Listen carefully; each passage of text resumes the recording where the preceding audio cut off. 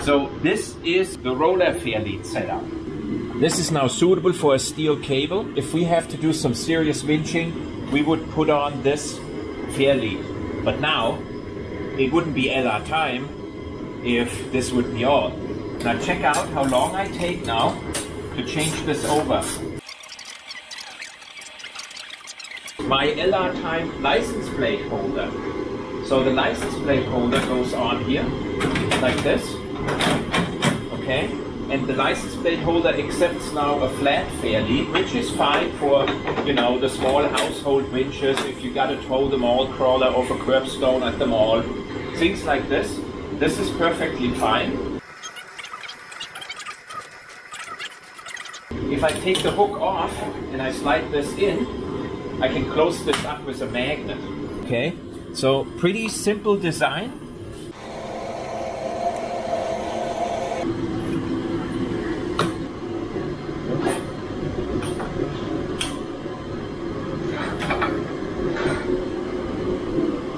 Oh my God, how are we going to get that back in again? These 4 bolts are now almost Toyota quality because I can lean back, use one hand and tighten them. Hi, I'm Christian. And I'm Vera. And in this week's episode, we're gonna finalize our winch installation with a couple of clever features. Hope you enjoy the video.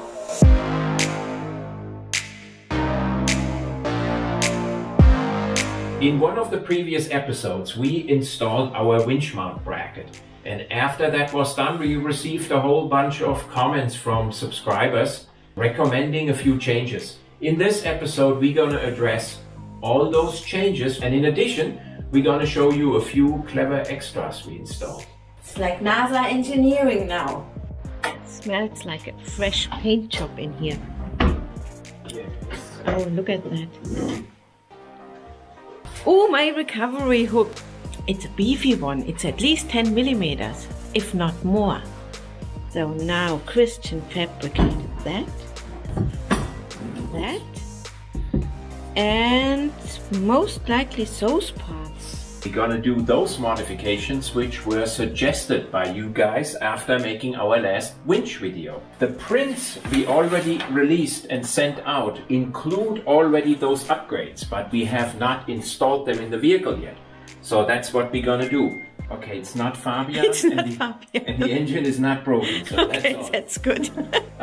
Now the first thing, what we had a lot of criticism, I have to say, was the way we mounted the fair lead. The fair lead is a device which guides the rope in. Everybody knows that, but I didn't know that. I learned this from you guys last time. So the fair lead mount, the way it was mounted last time, was that if there would be any side load on the vehicle, so if the rope would come out around the corner, it would pull the entire bumper over, distort it, and probably break it, because it was only mounted over some M12 threaded rods. So what I did is I designed in a fair lead mount box which attaches to the front of the bumper bracket. That's this device, and I already had all those pieces in the print last time, but I didn't have them lasered out. So now I built this fair lead mount according to those drawings. This cover is basically going directly underneath the bumper. So the bumper skin, which is a 4mm layer of plastic, is going to be right on top here. And this is going to be all compressed down with my threaded rods. So you're going to be able to take side loads using this beefy fair lead mount. That is a major improvement. If you get the prints from us and you get the laser cut files from us, these pieces will be included. Basically, a standard fair lead mount has here M8 or whatever holes. I didn't like that at all. I made mine so I can get a full M12 nut in here and still have it completely countersunk, and most important thing, I can still get the socket around. And an M12 nut uses what socket? 13, 15, 17. Okay, how many are left? 22. Now, what is between 17 and 22? 21. No. 19? Yes. I never use a 19. And the 19mm socket still fits into my countersunk hole. Now, why is that important to me? It's important to me because this is the device we will have on when we drive the vehicle on the road. This is the only legal fair lead mount in Germany because it does not have any sharp corners and it does not stick out. When we are going off-roading and if we need to winch, which might be once or twice. In 10 years, hopefully. 10 years. Yeah, not in 1 year, in 10 years. We're going to be able to take this fair lead mount off and mount the proper fair lead, which is much more suitable for a steel rope. Because, as I learned last time, these are not very durable if you use them with a steel rope. First of all, the steel rope could kink on these corners and get damaged, and the fair lead mount itself will get damaged. But I want to say if you winch once or twice in 10 years, this is not so important, okay? So we're going to be able in minutes to put on this fair lead mount when we are up in the Alps, in the Pyrenees, or somewhere in our local forest getting wood. The other biggest complaint was that we lost last time after bolting on the winch bracket our front toe point, even though I explained 3 times in the video that there is a piece missing. This piece will be added in now. This is also already in your laser cut files if you received the drawings from us. And I upgraded the through hole here, which mounts this recovery point to the bottom of our winch mount bracket, and it's basically as strong as the original one, 12mm steel. It's called a recovery eye. A recovery eye, okay. There is no M20 bolt on a Land Rover Discovery 3 until you mount the LR type winch mount bracket, okay? By the way, this one is way too long and I don't have a short one, so where do we get a bolt on Sunday? You cut it. No. And then you put it, there's no thread left. And you put a thread in? No, I don't want to do that. Another thing which was kind of annoying last time was the way you had to get your nuts behind the bumper in order to get the bolts in. So this is this area here. Yeah, this area here. I made these straps here with an M10 nut welded to it. So I can scoop them up in the back and basically have the nuts retained, and it should be easy now to get the bolts in and out without having to fumble washers and nuts behind it. So we got 4 of these. Again, these pieces are also in the laser cut files, which Vera sent you if you requested them. They are free of charge. So. And thanks so much to those who actually donated money for those winch files. That was really kind of you. That was very generous. All we want is that you guys are happy and you can duplicate this winch mount bracket easily. And the last thing we're gonna do, build an actuating lever for our clutch, which can be used without taking the grill off the Discovery. And also we got the remote control to work this time, so we can demonstrate how this works. I had to call tech support from the people who sold me the winch, and they told me how to use that because I maybe should have read the instruction, but there is an on-off button on it, and you got to hold that on-off button pushed until this light comes on, and now you can actually use the remote. So it worked on the push of a button, literally. So we can Men don't read instruction and don't ask for directions. Yeah, and another thing we still have to do is we want to make the license plate hinged so it folds down. Because if it folds down, you can still see the rope when you look down at the winch. The last thing I want to comment on is that we should use a synthetic rope. And yes, a synthetic rope has its advantages. The steel rope actually has some major advantages according to the YouTube videos I found. And that is, it is nearly maintenance free and it's completely insensitive to dust.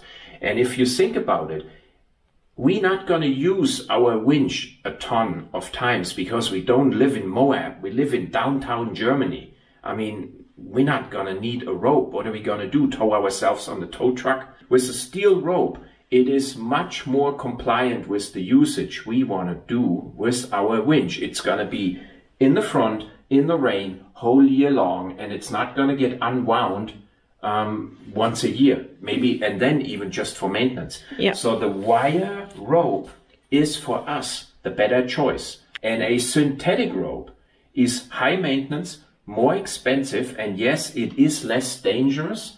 But as we've seen on Fabian's winch, if you don't know what you're doing with that winch, with a synthetic rope, and you use it wrongly, it can get damaged. Well, it gets what's called rope burn. Yeah. Again, I all know that stuff only because I watched Ronnie Dahl videos. So the rope burn is if the rope is not wound up correctly on the winch and you don't unwind it far enough so that the rope is, you know, only on a bottom layer of the winch, and then you pull heavy loads, the rope cuts in between the other layers of rope and it gets rope burn. And that was the case on Fabian's winch, I assume from his previous owner, because he never used his winch. I mean, yeah, only to get onto the truck. Now we're going to take the bumper off, we put these pieces in, and we see how this goes. Yes.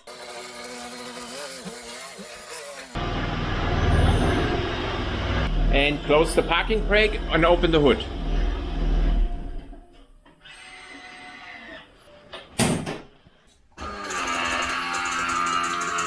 Don't you just love it?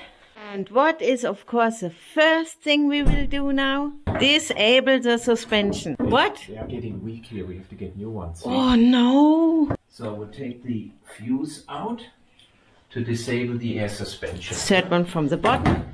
Ah, this we gotta still fix also. Ah. So. You guys know how to take out a headlight. So using a little plier just makes this job much easier.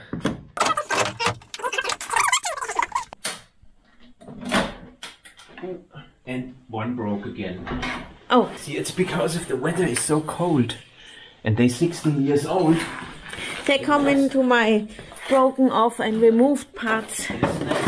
Here. Torx 30. The inside or the outside?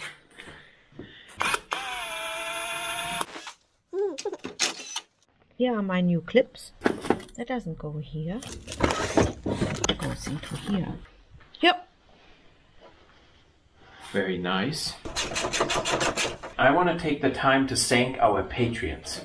We are now almost 30 days a member of Patreon, and a lot of people signed up and support us. If we don't want to make how to drink your coffee video like most other people do on YouTube, we got to do projects, and projects cost money. And for us, basically 4 projects per month.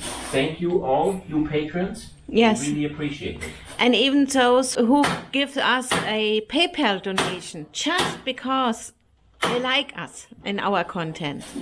That is so great. Maybe I should get our Toyota list and you do another installment on why we don't drive in a Toyota. Uncensored. Where? So he forgot that clip. We don't need to take the skin out. Oh, we don't? No. Oh. You didn't pay attention. I didn't pay attention. Many clips you have to remove if you get the wheel arches off. So we need the heat gun. That's always a pain.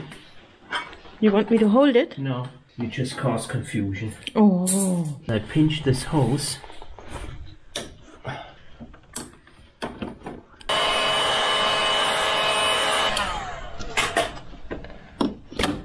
Put it over here. 1, 2, 3, 4. Yeah. And all I gotta do now, if my planning works, is I put this piece in here. Ah, no, it don't fit. There is something in the way. Oh no.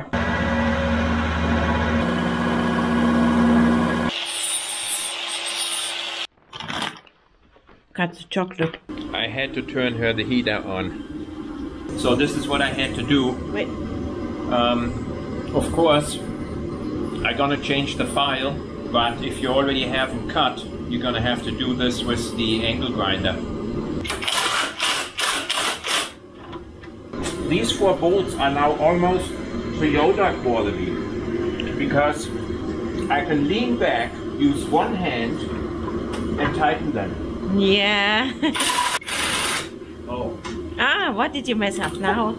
I guess this one is not Toyota quality. 3/8 to 1/2 inch. Yes, I know. It took me almost 25 years to learn that. The thing is so cheap. Click, click. Side is like. And don't forget the chocolate. See, now the bolts are in from the front. His hand is stuck. That was difficult to get in. The last.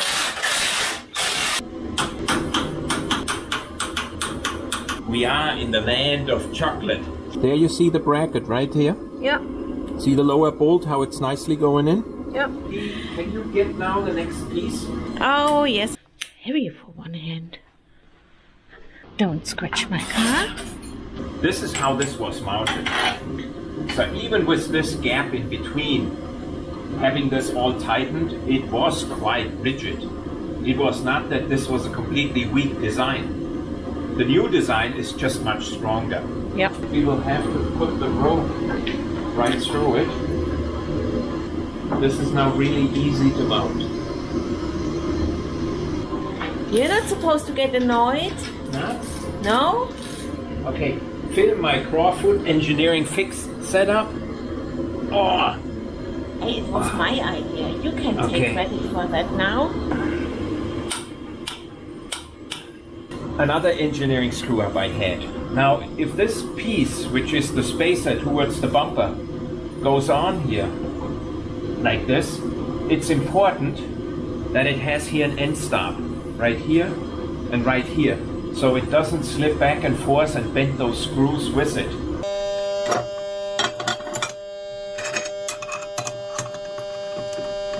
I give it a little bit of room. There we go. And we weld it on just like this.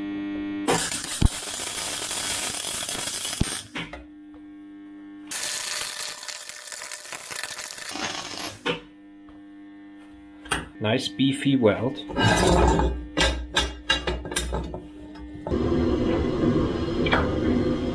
Ah, yes.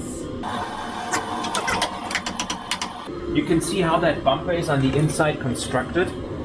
It has this reinforcement skin in here, and we want to take this reinforcement out in the area where our fair lead mount is.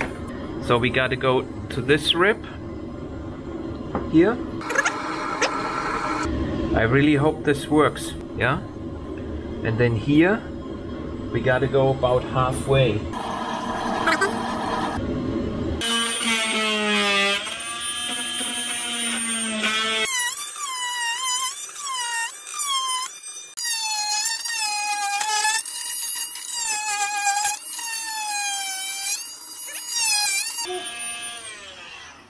So I'm quite happy with this, but I had to cut also this front gusset. I had to cut this one also out. So this is not expensive, and it is excellent to cut stuff out of your Discovery 3 which you don't need anymore in plastic. Excellent tool. This one was about 79 euros, and it comes with this plate, with a round one, and with some grinding attachments. And I show you guys how this looks now. This piece sits now in here like this, and it is basically tying the bumper skin to the lead, to the fair lead mount in a solid way. Cool. The only thing we have to hope now is that I didn't screw up this dimension, and the likeliness that I screwed up a dimension is it's like 99%. You don't need to film this. Yeah.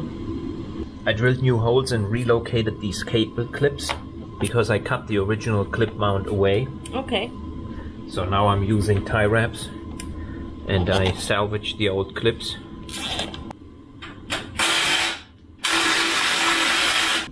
And you want to put an M20 in here. So that's M16. M16 has a 24 socket. I can take that now out. Yeah. And here we're gonna open this up to 20 millimeter, and we're gonna weld two gussets on here. What? So will it fit?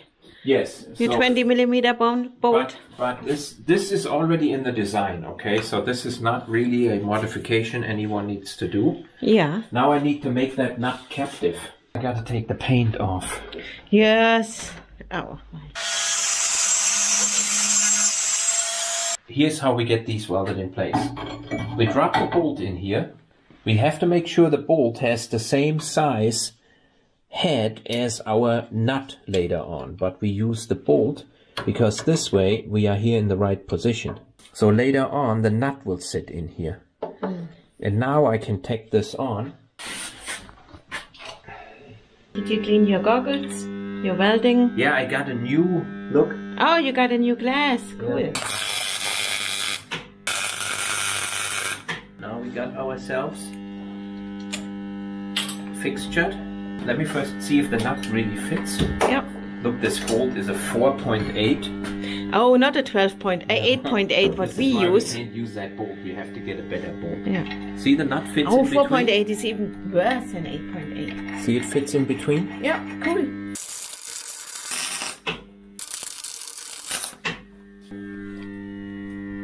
Now we're going to use a residual heat again. This nut, all we got to do is drop it in later on, and then you can use your power ratchet and it won't spin and it won't drive your nuts like it drove me nuts last time. The residual heat, so you learned something, huh? Yes. And now I can put this piece back in here, maybe without the nut first. Yeah, like this. Now I gotta drop the nut in here. Yeah. Secure this. Because we have also welded all those nuts. And here I got now a spacer, which is also part of the construction kit, but I made mine out of aluminum. Because that's all that lines up nicely. Yeah. And now all we would need is the recovery point and an M20 bolt, which we don't have. Yeah, we'll put it back on. We put a tie wrap around it. Oh my god. And so everybody noticed I did pre-bend this to match this shape, okay? Because this actually has the roundness of the bumper designed into it. Yeah.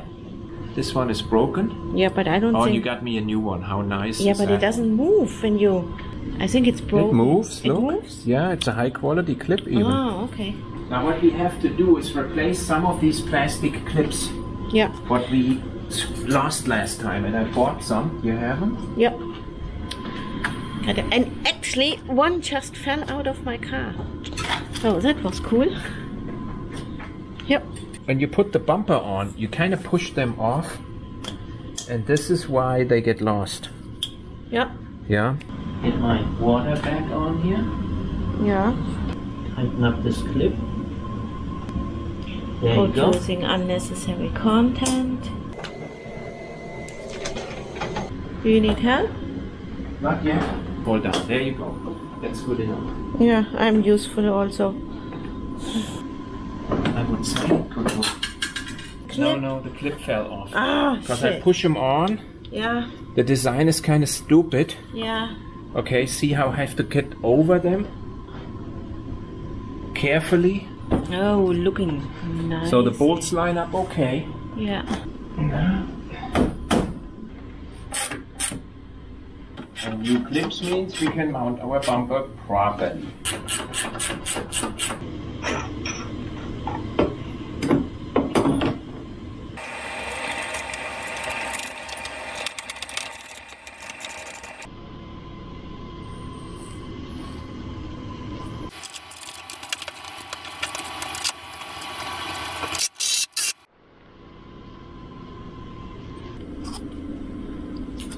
Good. So in Germany, we're not gonna have our rope coming out here in the front, going down to the toe point, because it is an obstacle sticking out, and this would make it illegal. So we actually gonna hide our rope in here, and we just let that piece hang out.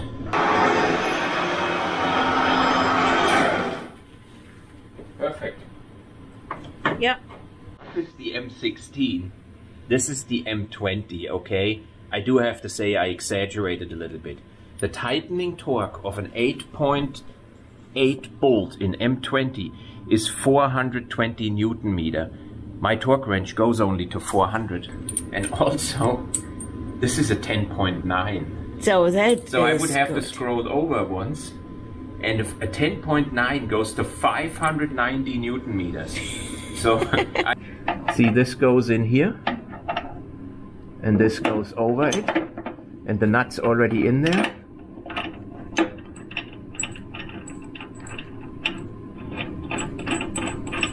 As easy as that. It's still moving. You make it until you can't move it anymore. Now that feels soft now, with only 86. It even looks better than the original one. Yeah, of course. Doesn't and it? I don't really want to put the plastic cover on. Yeah.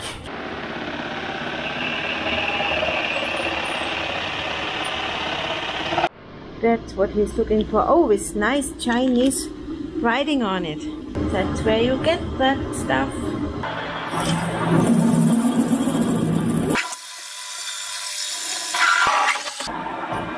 So, now we make a big hole out of a small hole. You know how to do that? Yes. You never seen that one? Oh, a punch. I've seen that one before. I didn't use them in, what, 15 years?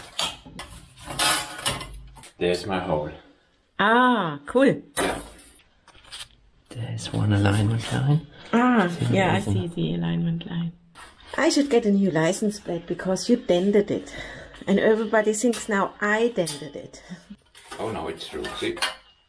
Oh, it was too fast. I used to work as a electrical panel builder. So, a wiring guy. I got really big ones. Oh my god.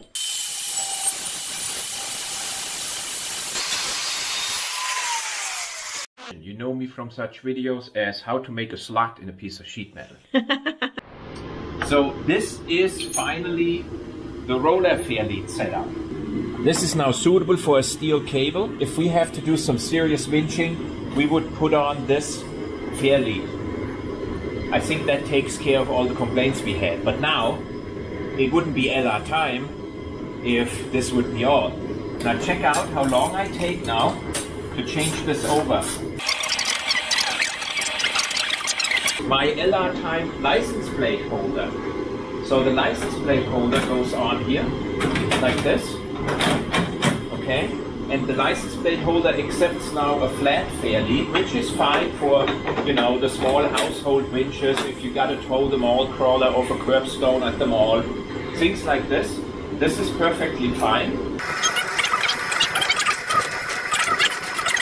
If I take the hook off and I slide this in, I can close this up with a magnet. This way we are street legal. The TÜV is not gonna complain, I think. And of course, when you open it, you have your LR time sticker, which is the most important thing. Yeah? When you look down here from the top, you can see that I had to put the hinges in an angle. So the hinge line is actually straight. This way you can toggle open a curved surface. Now, isn't that German engineering? Okay, so pretty simple design. And the custom fair lead accepts my M12 nuts using a 19mm socket.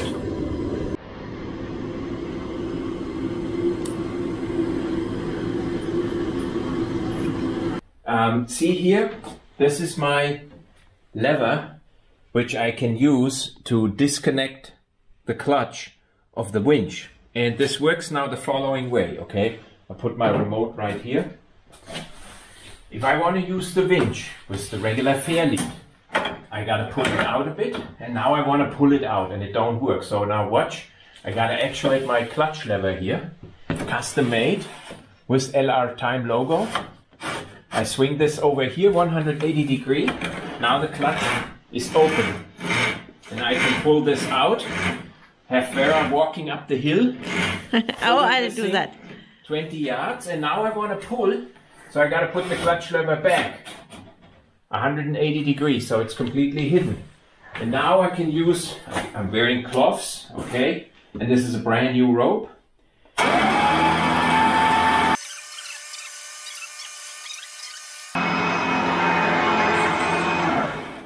So when I'm all done winching in my imagination, okay, I put this a little bit away here and close it. Cool.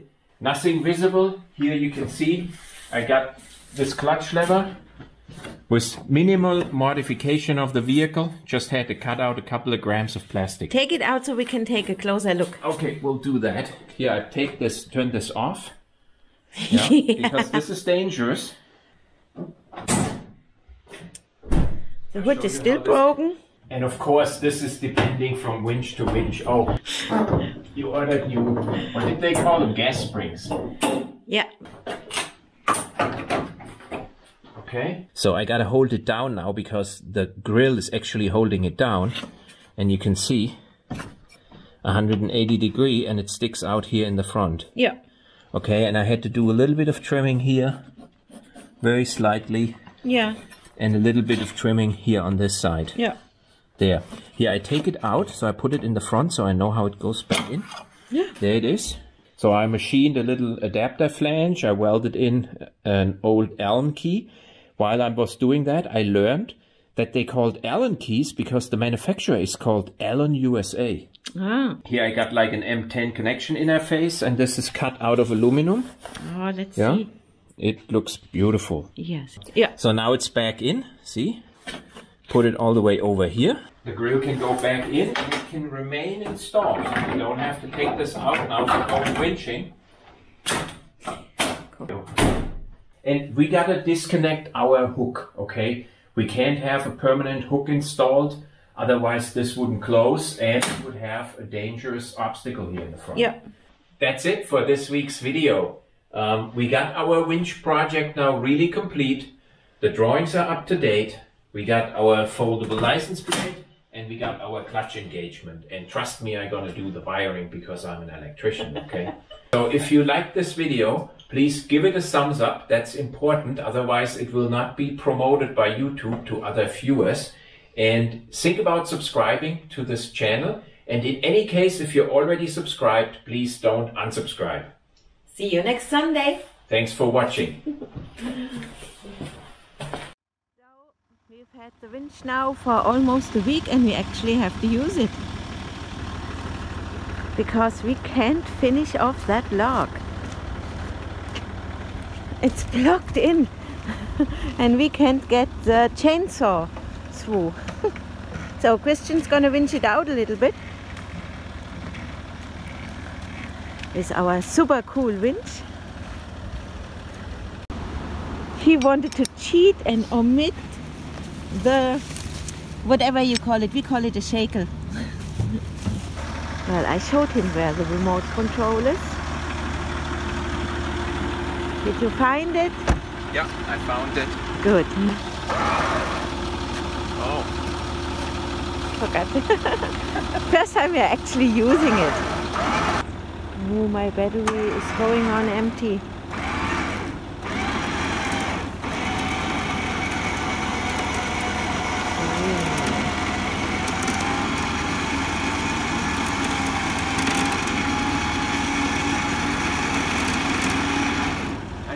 Cool.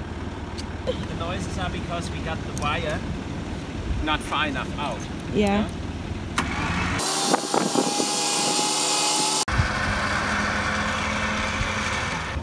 Our splint he bought.